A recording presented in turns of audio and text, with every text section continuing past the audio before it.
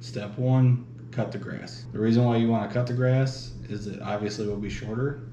When you reach down for the worm, you're going to have a better chance of getting the worm instead of a handful of grass. Second thing is water your grass. So the water draws them to the surface, or you can wait for Mother Nature to do it for you.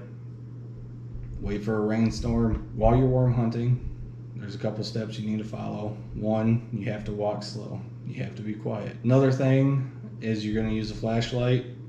Don't use the brightest flashlight that they make. If you can, dim it down. If you shine a light on a worm for too long, they get skittish and they take off. When you go to catch a worm, you're going to find that some of these worms are extremely strong. It blows my mind how strong they are for being a worm. You got to pull with steady pressure.